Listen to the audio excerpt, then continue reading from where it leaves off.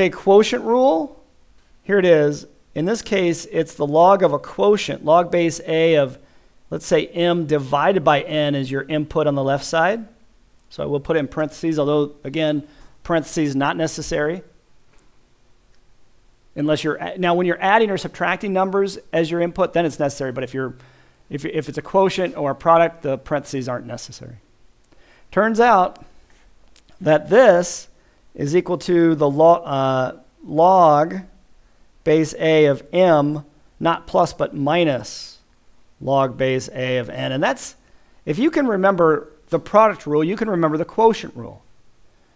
Because remember, a product is associated with repeated addition, right? So product rule, log base A of m times n equals log base A of m plus log base A of n. A quotient is associated with actually subtraction. It can be associated with repeated subtraction. So log base A of m divided by n is equal to log base A of m. The only difference is there's a minus log base A of n instead of a plus on the right side. Let's see if we can apply that quotient rule once. Again, it just says log base A of m divided by n is equal to log base A of m minus log base A of n. So that's the rule. How does it tell us to combine log base b of 22 minus log base b of 3 into a single logarithm? Which way do you read it, left to right or right to left? To make a single logarithm, you read the rule from right to left. And you can think of the 22 as acting like what? M, and 3 is acting like n. So what would you get?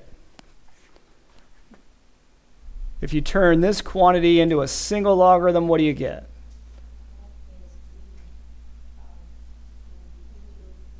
Just 22/3, right?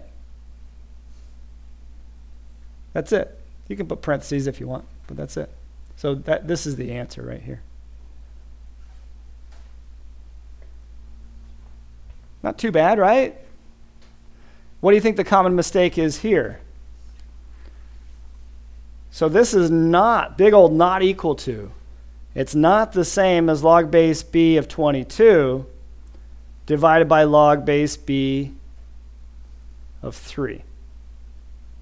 But that would be the common misconception for obvious reasons, I think.